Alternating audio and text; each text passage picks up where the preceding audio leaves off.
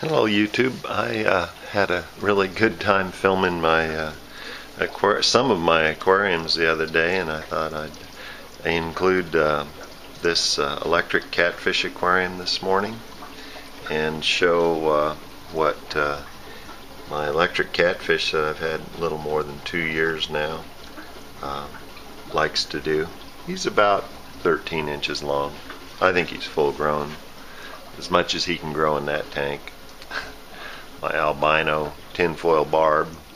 He just hangs out in this aquarium. It's my mellow giant, a little red-tailed, well, pretty good sized red-tailed shark, and a single male marbled angelfish. And I have a frontosa that's just peeking out of that little container there. I'm going to feed, also in this aquarium here are little cherry shrimp. They say nothing can live with a electric catfish, but these little cherry shrimp, I don't know if they show up that well. There's one that you can see pretty good. They reproduce quite well if you feed them, and I've got some flake food in the aquarium. They do fine just eating what algae they can find in flake food, and then they reproduce. I'm going to I had recently had a leak in this aquarium and I had to repair it, and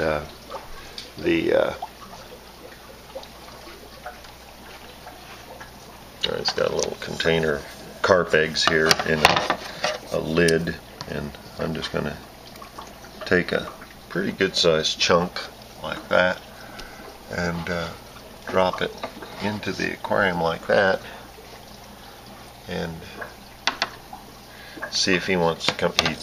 It showed a little interest.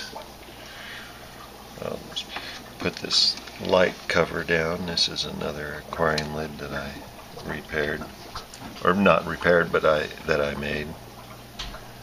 And he has been off his feed since I moved him around. Oh, there he comes. Gobble, gobble, gobble. See how he likes that bite of carp eggs. He's sucking it up gently. He is really an incredible creature. In all the time I've had him, I don't believe he's ever shocked me, but the lady at the fish store said that she put 3 of them into a fish net at one time when it was only like 3 or 4 inches long. And it was a tremendous voltage that went through her arm. She had nested the 3 catfish simultaneously in the same net, and she said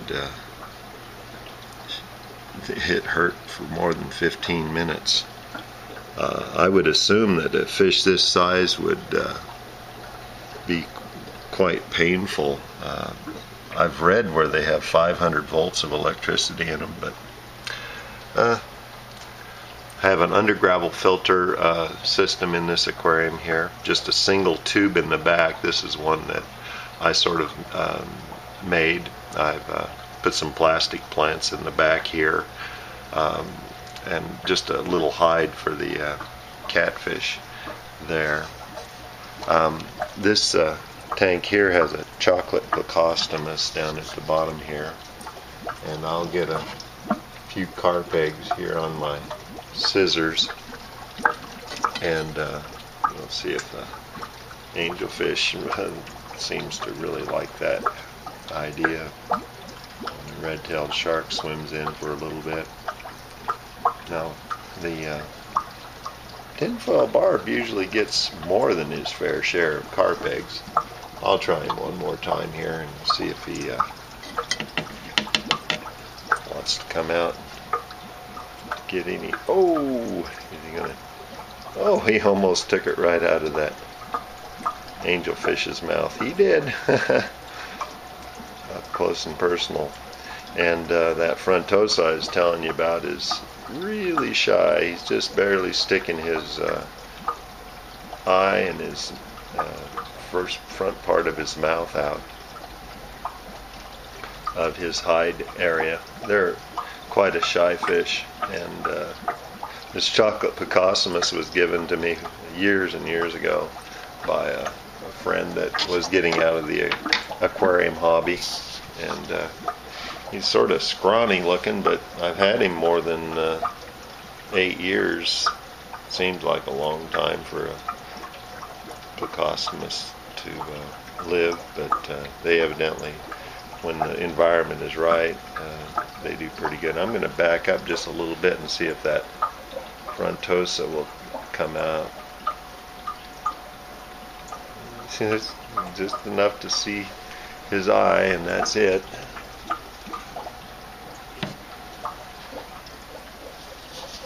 The two knife fish in this 50-gallon aquarium are hoping that I feed them some carp eggs this morning, and then the angelfish up here, they're in a feeding mode, and pretty soon the clown loaches are going to come out and want to have a little bit too. Yes, and this is two electrical cords right in the middle. Those go down to my snake, what would they be called? Snake aquariums? Snake containers. This one up here has got my milk snake in it, and down here my corn snake is hiding underneath the paper, and the cords are to a small heating system that I figured out using a 7-watt night light. Oh look, I got another little baby a multipunctata catfish. He's just like a half-inch long. He's probably, well, I don't know, maybe a month old. Cute little guy. I want to take some of these multipunctata out of here and put them into some of my other aquariums, and allow the parents here to raise another bunch of babies. Oh, look at this there. Right up here where the heater is, I have a non-submersible heater, and some of the catfish like to get right up there where it's very, very warm for a little extra heat. I don't heat my aquariums excessively, but this one is right around 78 degrees, but I bet up there where that catfish is, it's more like 90. Anyway, a little micro environment that they seem to enjoy. And this is one of my other 55-gallon aquariums. Well, I just wanted to include those other two aquariums. This one down here with my, I used to call it my big fish tank, but and then my electric catfish tank. Very interesting fish. They are not bred in captivity. They're just what you see is what you get. They don't do any real interesting activities, and I don't have the nerve to stick my hands into the tank and harass him and get an electrical shock. But when I picked him up in the fish net yesterday and moved him from the tank in my fish room downstairs up here, I was touching water that he was in, and he never shocked me at all. So I don't know if he just keeps his electricity to himself, or if I was sold a bill of goods and he's not actually an electric catfish at all. My wife is starting to suspect that he's not an electric catfish because I've never been shocked.